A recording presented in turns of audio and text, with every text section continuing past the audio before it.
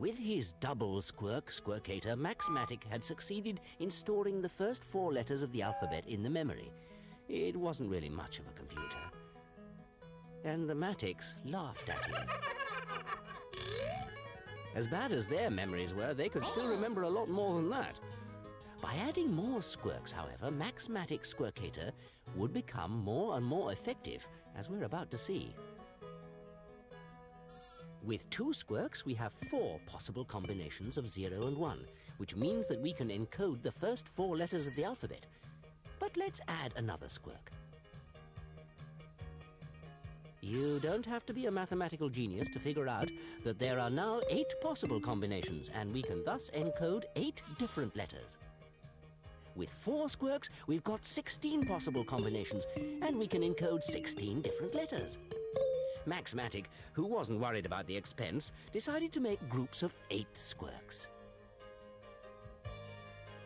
Old Mathematic, who was passing through the neighborhood, showed by a simple calculation that 8 squirks side by side added up to no less than 256 possible combinations, which meant that with the right encoder, you could store any of the 26 letters in the alphabet in both capital and small letters, plus lots and lots of signs and other things.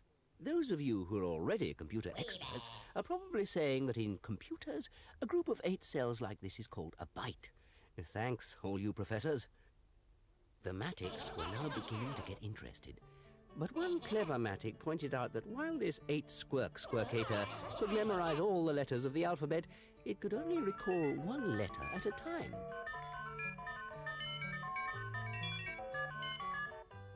So what did Max MATIC do? Well, he did exactly what you or I would have done. He stacked up groups of 8 squirks, squirk bytes, in other words, with 1 letter for each squirk byte. For instance, the name Max MATIC looked like this when it was stored in the memory. And with enough squirk bytes stacked up, the memory could store the names of all the Matics and their telephone numbers in the memory. The Matics became more and more interested, especially since they'd never been very good at remembering numbers. But to build a memory like that, Max MATIC needed an awful lot of squirks. This wasn't a problem, though, because back at the professor's house, there were more squirks than you could shake a broom at.